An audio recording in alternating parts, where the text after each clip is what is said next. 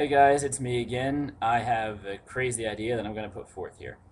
Um, I'm going to be reading The Raven with each stanza as a different celebrity impersonation. I'll put little word bubbles to tell you who it is.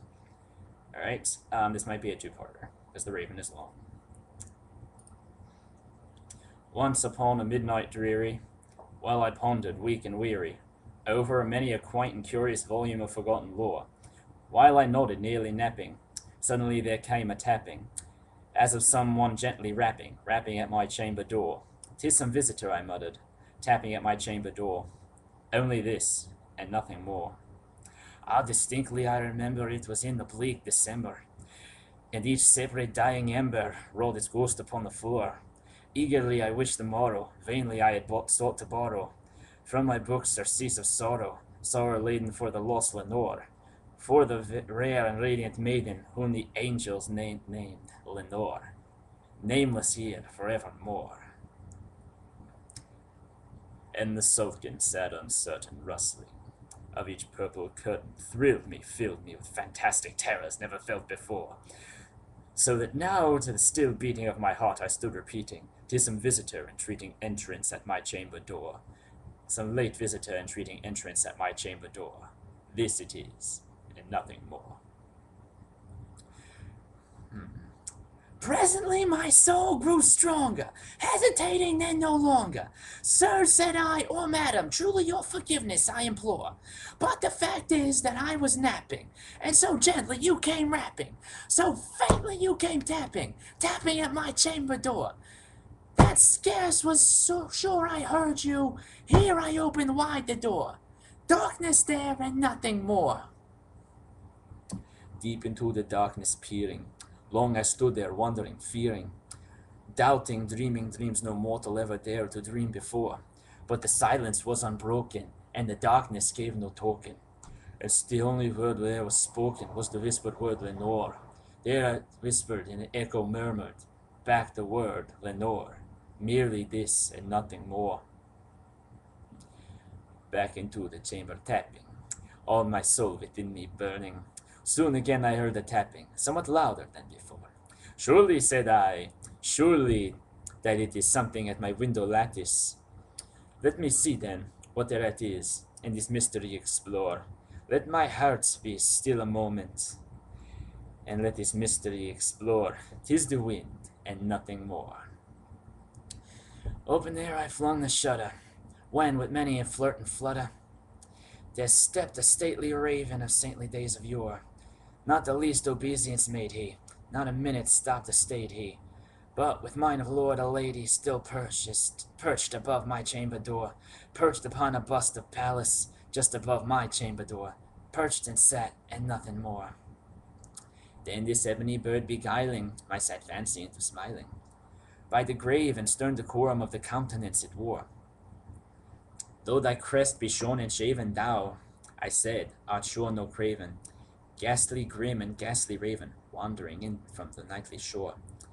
Tell me what thy lordly name is on night's Plutonian shore." Quoth the raven, "Nevermore." Much I marveled at this ungainly fowl to hear discourse so plainly, though its answer little meaning, little relevancy bore. For we cannot help agreeing that no living human being ever yet blessed with seeing bird above its chamber door, bird with breast above the sculpted bust above his chamber door, with such a name as Nevermore.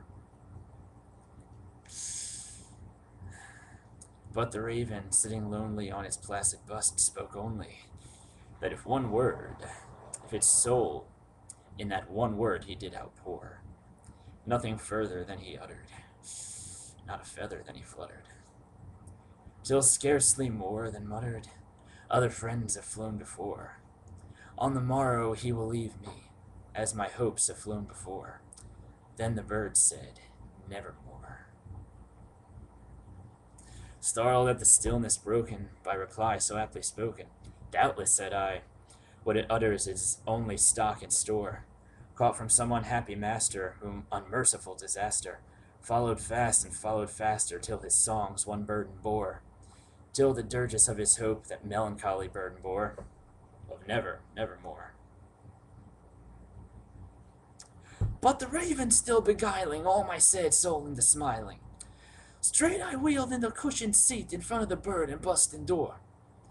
Then upon a velvet sinking, I betook myself to Lincoln, fancy unto fancy, thinking what of this ominous bird of yore, what this grim, ungainly, ghastly, gaunt, ominous bird of yore meant in croaking nevermore. This I sat in guessing, but no syllable expressing, to the fowl whose fiery eyes now burned into my bosom's core. This and more I sat divining, with my head at ease reclining, on the cushion's velvet lining that with the lamplight gloated o'er.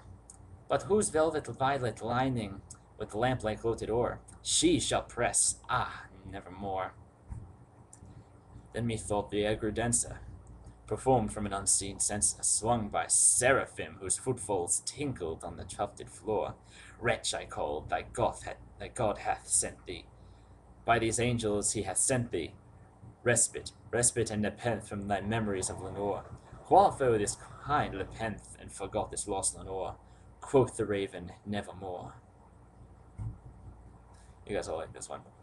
Prophet, I say, thing of evil, prophet still if bird or devil, whether tempter sent and whether tempests tossed, thee here ashore, desolate yet all undaunted, on this desert land enchanted, on this home by horror haunted, tell me truly I implore, is there balm in Gilead? Tell me, I implore, quoth the raven, nevermore.